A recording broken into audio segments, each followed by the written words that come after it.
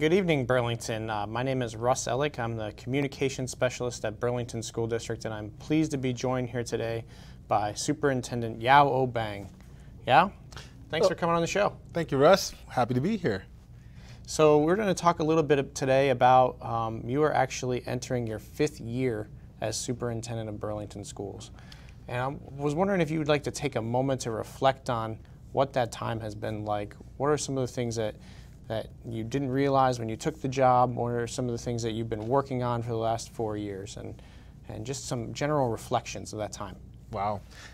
Great question, Russ. If I could project forward and look back and think 4 years back and think what would I change, what would I do differently, there'd be a lot that I would. But there are some really good things. And you know, this year we do annually a year in review, which you'll get a chance to see later on today. And after doing that this year, I kind of reflecting, wow, I'm entering my 5th year. And I said, wow, you know, time has flown by. You know, each year there's been a different challenge and some great successes. So I look back, and I remember coming in to Burlington with great excitement. I was really excited to come to Burlington. I'm still excited to be in Burlington. And but I had gotten a picture of what some of the challenges were. But you never really know until you actually get into the job or you get into the role. And I recall that I know we had a huge deficit that we were struggling with in terms of the community, and there were some financial instabilities to the extent that voters voted down the budget because of lack of confidence around the district. There were racial tensions between staff. There's some documented information around that between staff and students and students and students and even board members. So it was quite challenging in those times. And in the backdrop of all this was collective agreements and bargaining. We have 8 bargaining units, and I don't think there's another district, at least not in this state or other states that I know of, that have 8 units. But we are negotiating all those units at the same time. And at that point when I entered, we were stalled already. So you walk in and we have stalled you know, negotiations. So that sets a certain type of climate or tone for your staff. No one feels good about being in that situation. And you know, from the student perspective, there were some challenges around suspensions. We had high suspensions, students were missing instructional time, and particularly many of our vulnerable students, like black students, had a high rate of suspensions, and special ed students had a high rate, and of course low socioeconomic students who were marginalized in some of that too. So there were many things that we had to kind of look at considering all the pieces. But you know, we did persevere through that. You know, I got excited about that. I said, okay, well, here's some challenges. What are we going to do about it? And that prompted, through my 100-day plan, I got to go around and speak to many different stakeholders throughout the community, and they got a chance to express what their needs and wants were. And out of that conversation, we realized that we need a plan, a strategic plan, and we tried to look back through the records, and we didn't find a strategic plan for Burlington for decades. We actually didn't find any. So I'm not sure when the last time was, so we said we need a strategic plan.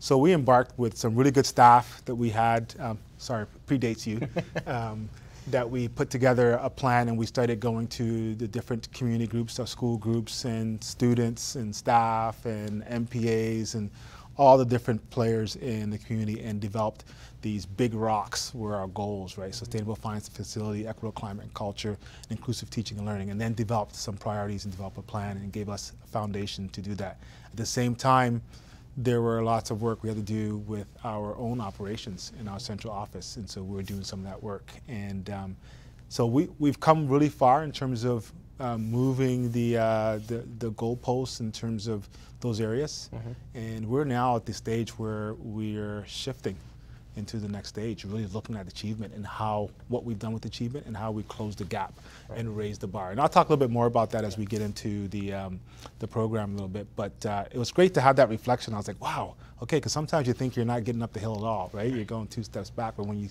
kind of reflect back from where we started, that there has been some considerable gains made, and I'm really excited and looking forward to this upcoming year and reflecting back on this past year as well.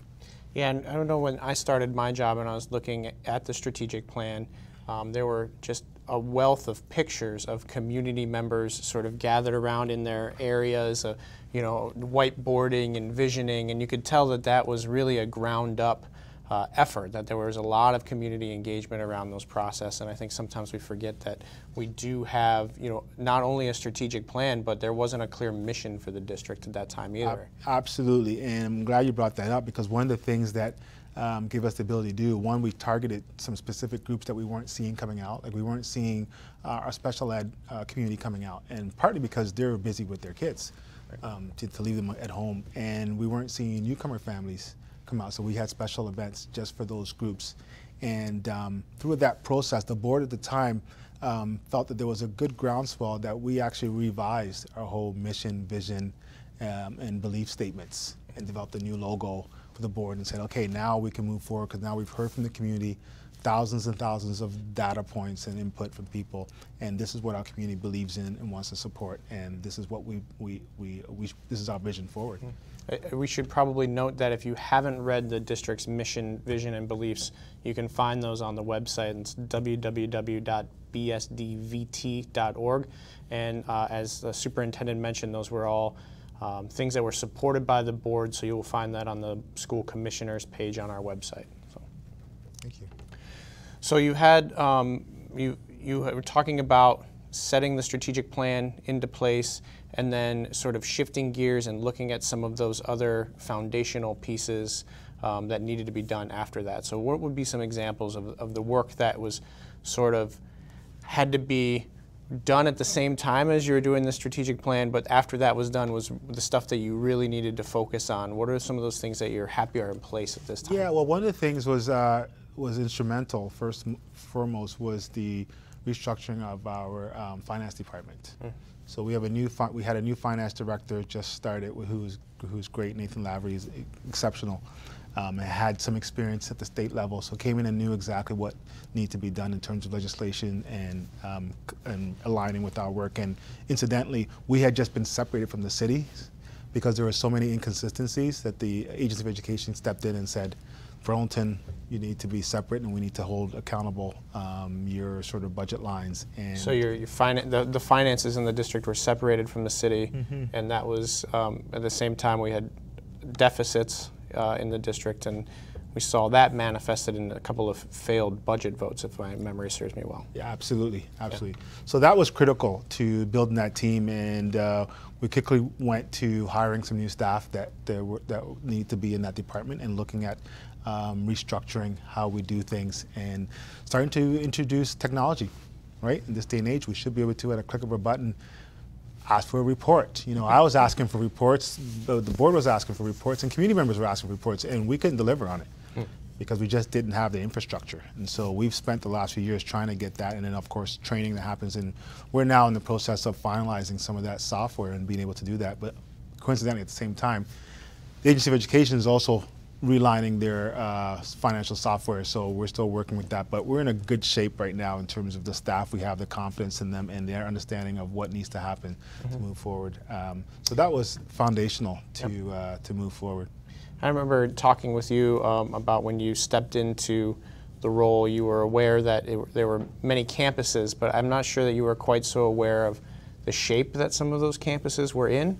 And you want to talk a little bit about those foundational pieces? Yeah, well, you know, in walking around, you know, you kind of do the site visits, look at the buildings, and you look at it from a perspective, would you want your child in these settings? And there were some places that were really hard to look at in terms of the needs, but there were some high safety issues. I mean, we had panels at the high school level that didn't comply with the 911 standards. Right. So, you know, we can do that. We had, you know, some of our elementary schools down at the boilers, there were safety hazards. It could, you know, blow up and destroy, and students were being housed there because of space during it. So we had to respond, and it was really difficult because where do we put them? Right. Right, and there were some challenges around that. But so with our property services director and other staff, we started working with consultants and developed a 10-year capital plan to look at all of our schools, all the crumbling sites, all the holes in the patch, and then all the big infrastructure pieces. And the one critical thing that came through that was a kind of a consistent theme was the issue of accessibility. Yeah. You know, our buildings have been up for you know, decades, and back in those days, accessibility wasn't a prime point in terms of building buildings, but nowadays we definitely need them. And some of our designs, like look at our high schools, is really designed for like a California style, like you go outside and you come back in, and we've enclosed those, and you can't do that. You can't even get up there if you're not fully able-bodied in any way.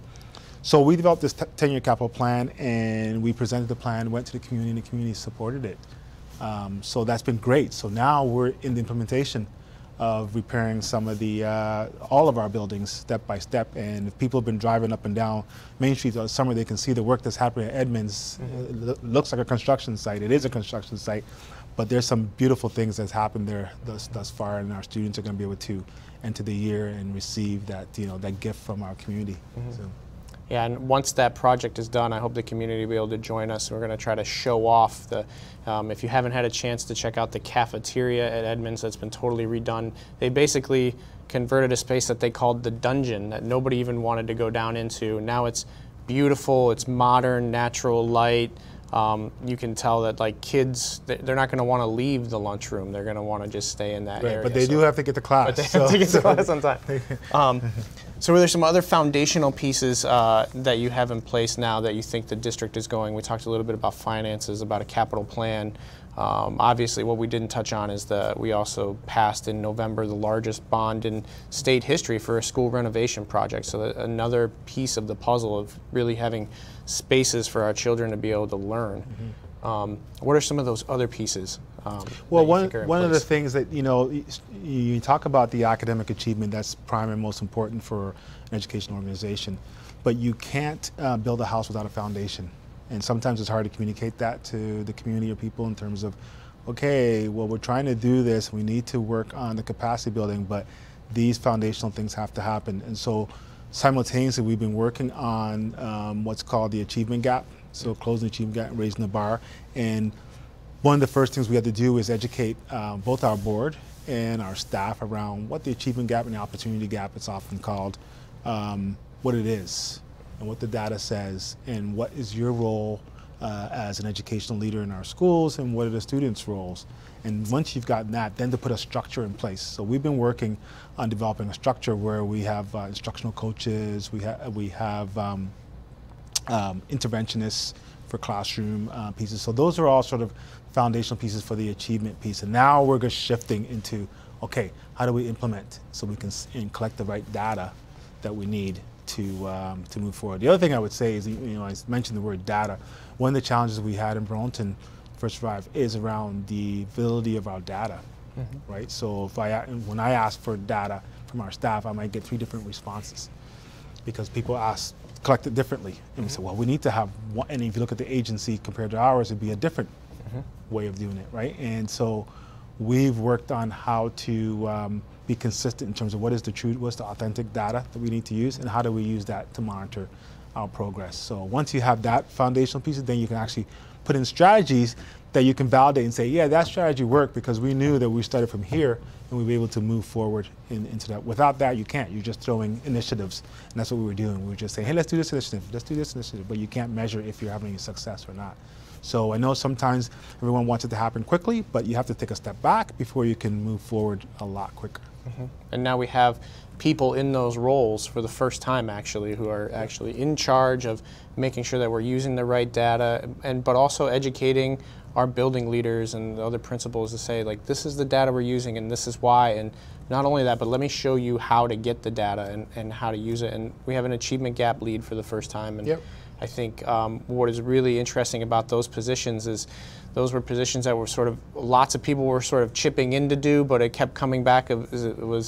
We actually need someone to champion this, to own this work. And that came out of committee meetings and systems leaders meetings, and so finally have those pieces in place. I mean, we're all accountable for achievement of our students, but we need someone to be responsible for the lead of it to drive us all. So I'm glad we're there, and I'll share some of that in our slides. Where you review, you'll see some of the successes thus far already as we move forward. Well, why don't we do that? Why don't we've talked a little bit about the last 4 years. Let's talk about some of the things that happened last year that you're particularly excited about. All right, then we'll talk about this year. Then we'll talk about this year. Okay. Why not? Okay, so one of the things I wanted to kind of share last year is that we have our, what I call our big rocks: inclusive teaching and learning, equitable climate and culture, sustainable finance and facilities. Those when you say big rocks, right? You're talking about the biggest pieces of the strategic plan for our district, right? Right, those are the goal areas. These are our major goals. So this is what came out of our community consultations, that we had all kinds of feedback and they fell into these buckets around equity, climate, and culture. People talked about those topics. People talked about topics around finance and facilities. People talked about topics around teaching and learning, and we were able to consolidate them and put them in the bucket and then try to define priorities. One thing that was pleasant for us is that the Agency of Education was at the same time developing their priorities and download that to districts and say, report back to us on these things. And we're like, oh my goodness, it's going to be totally different from what we're doing, and then we're going to have multiple priorities and not be able to meet them. But as you can see from our chart here, they line up quite well. Yeah. So the academic proficiency on the left-hand corner there and high quality staffing, that really aligns well with our inclusive teaching and learning and the work that we've done thus far. Safe, healthy schools lines up well with our equitable climate and culture. And investment in priorities. I was really impressed they had that, because that's what we were doing, investment priorities. Now we just need them to kind of pass some legislation that'll give us some funding for some buildings. So hopefully there's some legislators out there listening, and we'll take that into their next session as a conversation piece. Yeah, that'd be great. I'm gonna skip that. So I'm gonna kind of share some highlights, and just so people know that I'm going to kind of zoom through really quickly, and you can go onto our website if you want to kind of view these in more detail. But just for the interest of time, I'm just going to kind of go through them really quick, and then people can go and search and look at them. It's on the homepage, www.bsdvt.org. Right. And I'm going towards, I'm going to share the information in the buckets of the inclusive teaching and learning and the 3 goal areas. So these are things that happened that support the strategic plan in the last year that you're really excited about. Absolutely.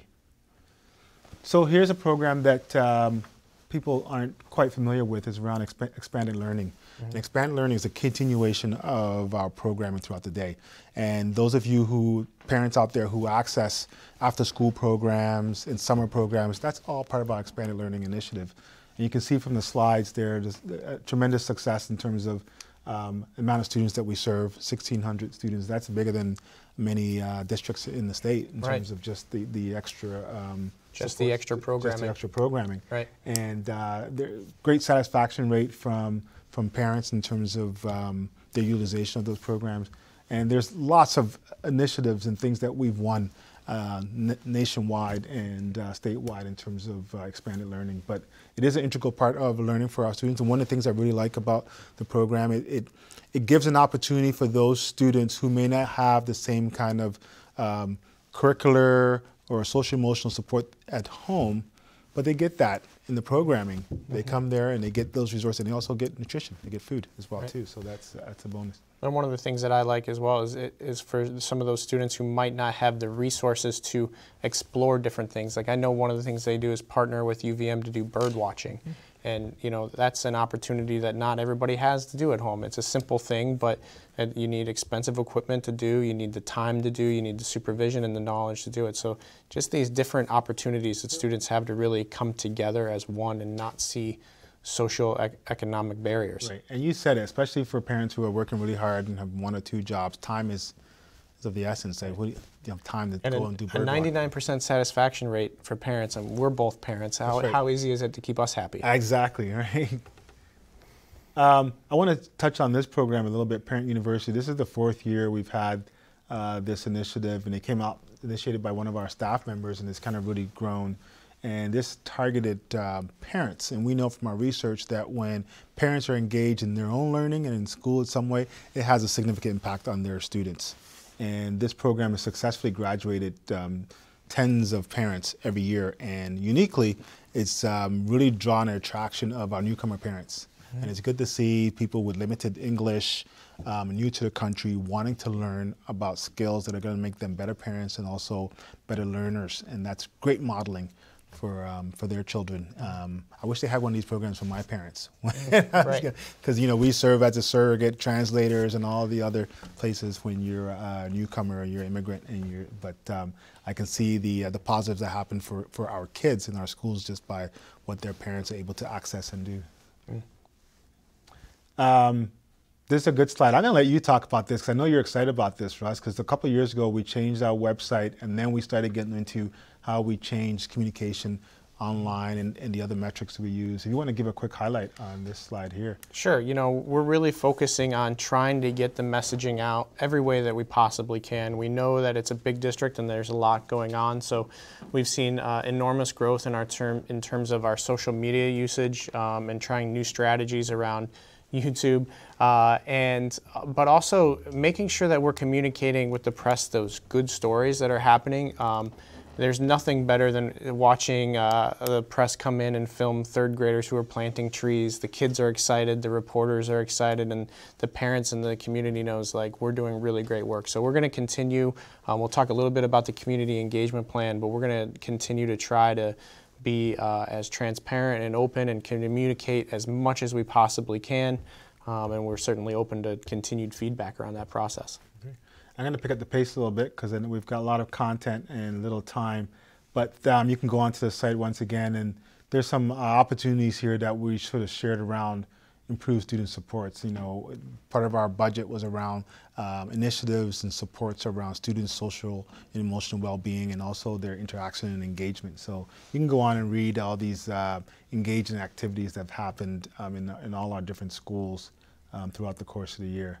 But I do want to talk a little bit about early ed. Yeah. We know from the research that every dollar we spend at the early end is like $10 at the top end. And we've got a great early education program. We have a wait list every year, and we're working on a plan to try to 5-star every year. 5-star every year, and we're trying to work on a plan to accommodate more students. And I know parents will be happy to hear that. And we've got a great director of early ed that's leading the team there. And we hope that we'll have some opportunities in the near future to expand those programs. But you can see the smiling faces in these graphics here.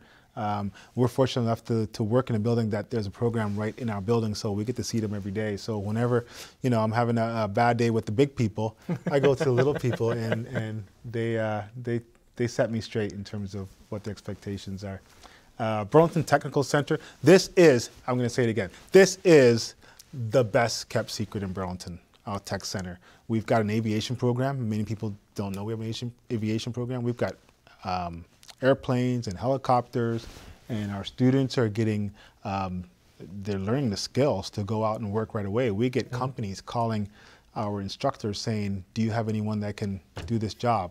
And we don't have enough students to supply them. So if you're out there and you have a young person, male, female, that's interested in aviation or tech, please look into the Burlington Technical Center, because there's many opportunities for employment out there. And it's not only, I know sometimes people, when they hear the word tech, they think it's low level, but no, we're talking the whole range, right? We have many of our students who've gone on to nursing and medical schools that have taken programs there. There's all kinds of great programming there. So take the opportunity, and it really has changed. You know, we have even an early education program there where students are really learning firsthand what it's like if you wanted to be involved in preschool. How do you grow? In our automotive, we just had a student win an award from the Vermont Automobile Enthusiasts. You know, where the students are doing really great work. Yeah, we could talk on and on about that. And here's a highlight of some of our students. You know, I've said this phrase quite a few times, closing the gap and raising the bar. And sometimes people quite don't understand what we mean by that. So when we talk about the achievement gap or the opportunity gap, those are the students who are not meeting whatever the standard is, right? And often they're traditionally marginalized kids, like you see low socioeconomic kids in there, you see students of different non-white students in there, you see special ed students in there, and you get other kids in there as well too, but whatever the grouping is, we want to close that gap to the top. But at the same time, we want to raise the bar.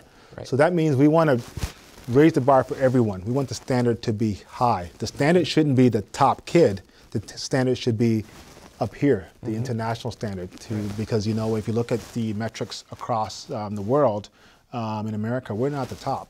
There are countries way at the top. So I'm saying that we need to raise everyone's standards. So you'd want your child to be above, right? We all want to be better. Not just at the gap, right? Right. So you can see many of these students in this next couple of graphics are definitely raising the bar in some perspective or not. And the one comment I'll make is that we've had some national academic award winners out of Burlington in the last 3 or 4 years, presidential scholars and Rhodes Scholars. And I remember the one particular year, I think there were 6 or 7 presidential scholars throughout the country. and 3 of them were from Burlington. How amazing is that? It's incredible things that our students are accomplishing. And on the next slide, there's a student who is chosen as the student ambassador for all of the Northeast in terms of poetry. So we're doing things that, the arts are a big thing in Burlington. So we're doing presidential scholars, and we have people the spectrum. The whole spectrum. Yeah. And the Tech Center, again, the first technical center in the state to do resale, to do wholesale, selling brownies that they are making. They're doing the marketing plans, and then their products are in healthy living. So. Yep. And so this is early learning, English language learning. Yep. That happens early as well.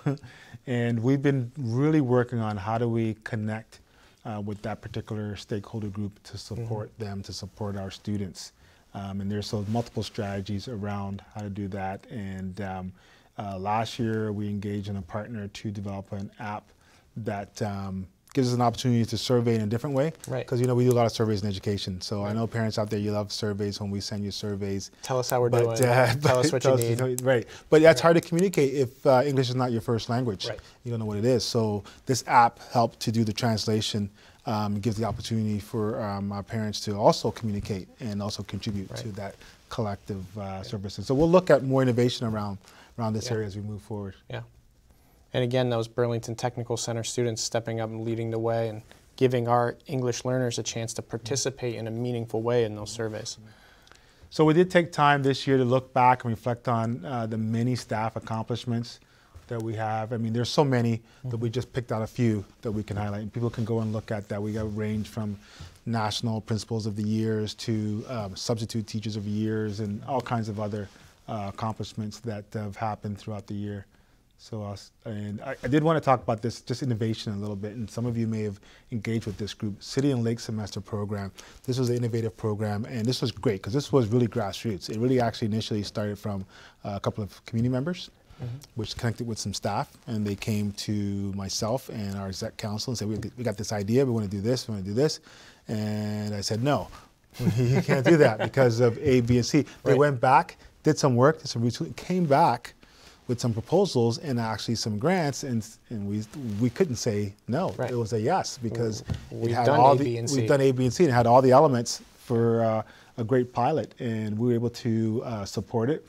And now it's really demonstrated that students do need multiple avenues for learning. And when I got to go to the end of the year session and hear some of those students speak, and I asked them, what's the difference between your classrooms where you were in and this semester you've been outside, because they do the work within the city of Burlington. They go to City Hall, they go to different places, and they're out on the lake. They're on the lake. They're everywhere. Shelburne right? Farms, So, right? Yep. So they talked about the different style of learning, and this was a range of kids too, right? When I'm talking about kids who've always struggled in school, those kids were there, but also the high-performing kids were there too, and they all had commentary on how this has accelerated their ability to see learning in a different way and use their critical thinking skills.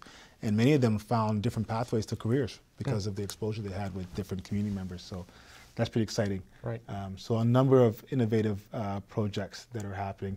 I won't spend too much time, and we've talked a bit about Achievement Gap, but this is just representative of the team that we're putting together. Yep. Right, we've got a data systems coordinator and an Achievement Gap lead to actually have those champions and say, this is your role. You need to lead us and push us to make sure that all our kids are at a certain level and beyond as we move forward. So look forward to that as we continue to roll that out this year. And I thought this was kind of cute. Want to put this graphic in here. Here's a group of educators together. We've got an interventionist, an instructional leader that's in here, and they've got a little cake. See the cake there with the data wall? So they use a lot of data to sort of formative assessment to see what influence they need to change their practice. And I really like cake. Yeah. So that's why I wanted to put this one up. No, the reason I really like that graphic is the story behind that cake was actually those teachers, those instructors, interventionists, they presented that cake to Karen to say thank you for coming to help teach us about data walls. Karen's our data systems and coordinator. she's a new person there. So it's really about, you can see the staff buy-in that this is something we've needed for a long time, and they're grateful to have this resource at their fingertips. Excellent. So I'll move on through the achievement stuff we've talked about. And then lastly, sustainable finance facilities. We've talked about this, and we just want to take this opportunity to thank Burlington, once more for not just for this class coming up and for generations, 50 years, we'll be able to receive a new facility that has maker spaces and the science labs that are designed for 21st century, and all the online learning that can happen within the building nowadays. So thank you for that.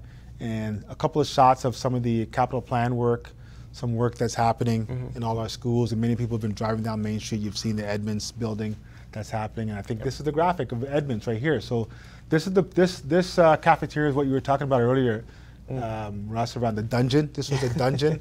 We didn't hold kids there, but that's what the kids called it, the dungeon, because that's where they went for activities.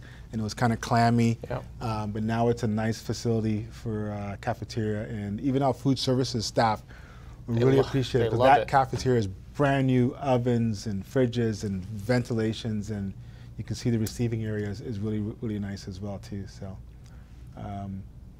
as we look back, we're thankful for the budget pass again, and this was the 5th straight year that we passed the budget, and it was overwhelming support from the community. And that's incredible that the community understands that education is a huge investment, and it comes back to.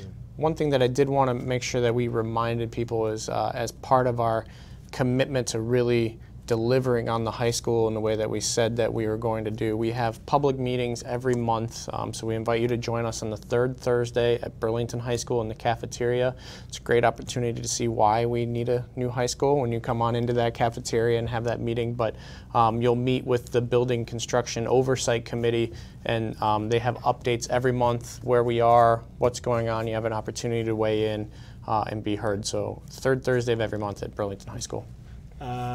Burlington School Food Project, we've talked a little bit about the social justice and social action that happens within our schools and through food projects that donate, food to people who need it maybe more than we do. We have a staff who's just committed to making sure that our kids have healthy food in their bodies, and that's their passion. And they're always finding ways to make sure that the students who can't, who may not have the resources are fed, but even students who have the resources, what was that? Sure. There used to be a cartoon on, I used to watch it, you are what you eat, and you need that foundation in order to learn, right? So, great. And then lastly, equitable climate culture. And the only thing I'll talk about this is people have heard about maybe RP, and RP stands for restorative practices, and we're a restorative practices district. And so you'll see communications about restorative practices, and restorative practices for us is really a holistic view on how we communicate and work together and problem solve and critically think for our students and our staff. And many parents, you might know that some of your teachers, they start their classes always with a restorative circle, and students get an opportunity to talk about social emotional things and set the stage for learning. And it's been very successful thus far, and our staff are really engaged. And I just attended this summer, the retreat that we had this summer around restorative practice and training for our next group of staff that are coming in. So excited about that, and we're hoping to engage the city to become a restorative practice city. So we're all kind of be on the same wavelength. And when you say we're a restorative practices district, and what that means is we are a district who's committed to using restorative practices as a way to build relationships, as a way to make sure that students can be kept in their classrooms and attached to their education as much as possible. But we should also say it's work in progress. This isn't just an initiative. This is 3 years in now, and it's taken some time. The buy-in, you can see each year the buy-in gets a little bit more and more. And I know one thing that we were happy about last year is we can now say that we have people practicing. We have leadership teams in each of our buildings, including in central office. And so even talking about how adults use this together as we try to be the model for the students. Yeah, I mean, all this work is ongoing. Right? It never stops, right? It's like, okay, you get to this level, doesn't mean you're there. You continue to develop it and develop your expertise to a certain level in terms of understanding. So we'll continue to work on that. A number of initiatives around social justice and social action. This is a really cool one. Many of our schools do their Reading to End Racism, and they invite all kinds of people to come in and read. And I see a funny face there. I see you, Russ, in there in a classroom reading to some students, and that was great. One of my favorite days last year. Yeah. Just to engage with the students and talk about, we're all in this together, and really an opportunity for central office staff to come into the classroom and just get a reminder of what it's like to be in the classroom with those kids and connect. So. Yeah. And once again, we had the opportunity to have our second annual Black History, Beyond Black History Month. We're really emphasizing that Black history, it's not just in February, it's all year. So we're advocating inclusive curriculum where you teach about history, you're teaching about all people's histories at the same time. So we've been working on that, and we get a chance to showcase some of that on this night. And you can see from the graphic there that is a great turnout from the community in the right-hand corner there. Like everyone comes out. We do give them free food as well too. We feed them, and we're really trying to use that night to celebrate and to learn. And we're trying to do this year. We've already got the date set, so mark your calendars. March 23rd. I'm telling you about it now, so you don't have an excuse. You can't get your hair done on that day. But I was planning to. It's the real opportunity to come together, and we're looking to do some workshops, maybe even some restorative practices workshops, and just talk about what does it mean to have an equitable climate and culture, and how do we make sure that Black history and really the histories of all people are celebrated throughout the year in an inclusive way in our curriculum. So join us. Great. Student engagement is primal in terms of reading student success. A number of graphics here that just illustrates how our students are engaging, not just with each other, but also with our staff and on different levels, whether it's through media or in the classroom as well too.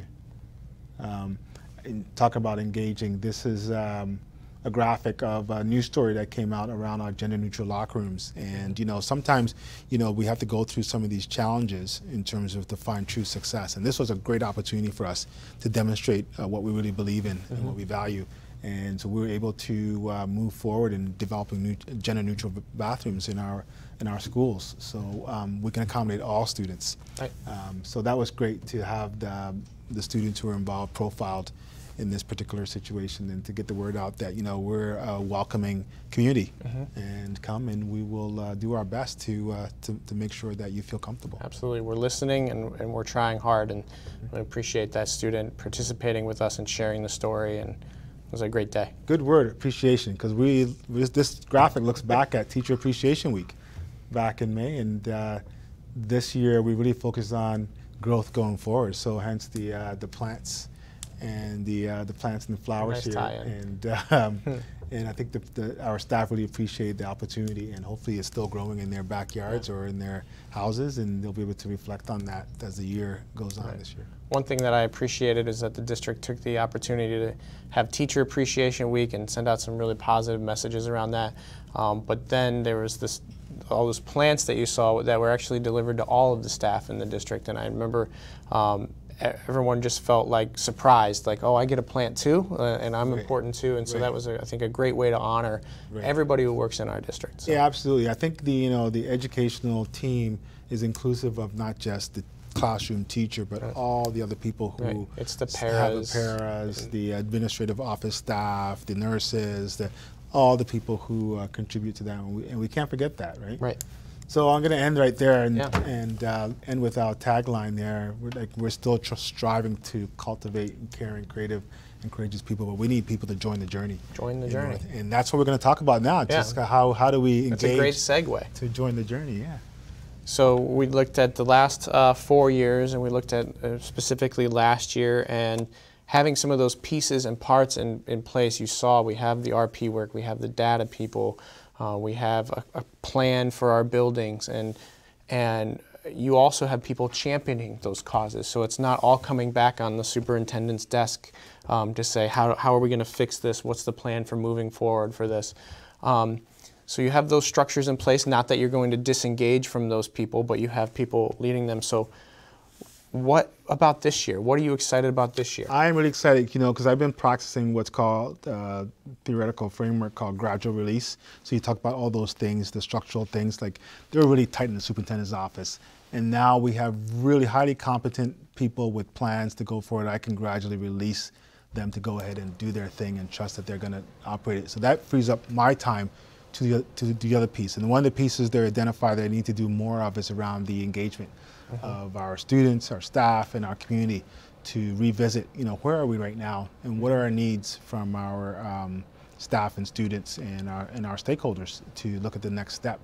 And so I'm going to be looking at opportunities to go to the traditional spaces like the MPAs and City Council and PTOs, and also looking at engaging our community supporters, right? So some of the organizations that support youth in the community, but also in particular equity-seeking groups that may have something to share or something to collaborate on in terms of working with our students and moving forward. So looking for those opportunities. And one of the things I've committed myself to this year is have a more strategic approach to classroom visits.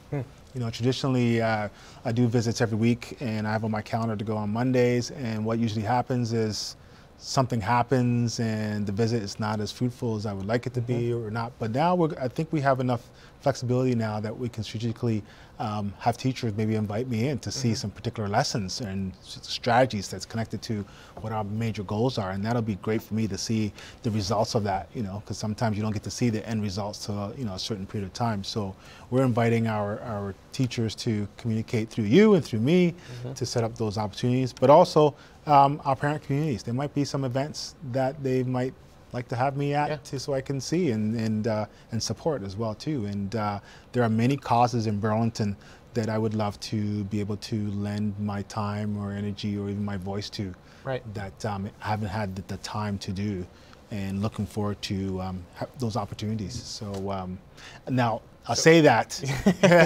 right? Because I know when you get an invitation, you get a flurry.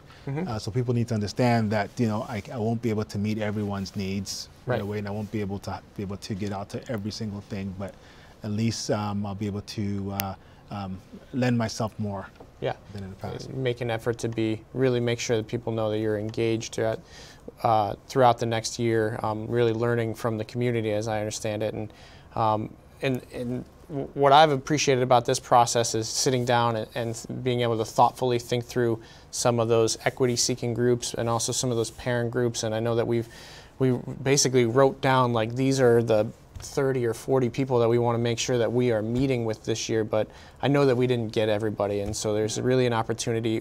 You've already set up some of those meetings. I know that you've have meetings with the LGBTQ community leaders in the area, and you've already been presenting and visiting NPAs, but those slots aren't all filled, and we would love to hear those recommendations. So how should someone say, if they're a teacher, please come into my classroom, or if they're a community member that says, hey, there's this event going on, what should they do?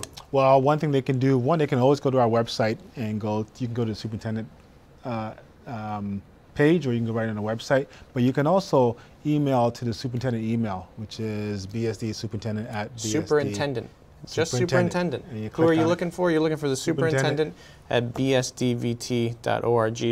And I know that we make every effort to respond to every email that gets sent from community members. I remember when I started my job, you were very big on, if someone sends us an email, we're making sure that this office is responding to their needs, or connecting them with the appropriate person. So, so we're looking forward to that, and hopefully people will invite me. Hopefully it'll invite you and join the journey. Join the journey. That's what it's all about. Thank you. So I guess we should say thank you to everyone for your time. Goodbye. See you out there. We hope to see you out there. Thank you, Russ.